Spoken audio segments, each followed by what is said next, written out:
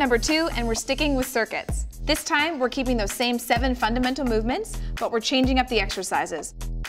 So instead of starting with a front plank, we're gonna go to a side plank. Some of these exercises call for kettlebells and some call for dumbbells, but if you don't have one or the other, feel free to switch them up. Our highlights for today are renegade rows and med ball rotational throws. For renegade rows, you're gonna keep that strong braced core, keep those shoulders and those hips in line, and really resist the urge to rotate.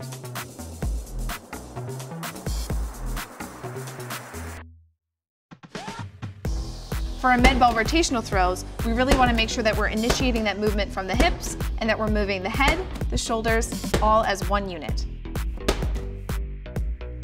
For today's workout, we're starting with side plank, then we're moving to glute drive or hip thrust, dumbbell chest press, barbell back squats, dumbbell renegade row, kettlebell step back lunge, and finishing with med ball rotational throws.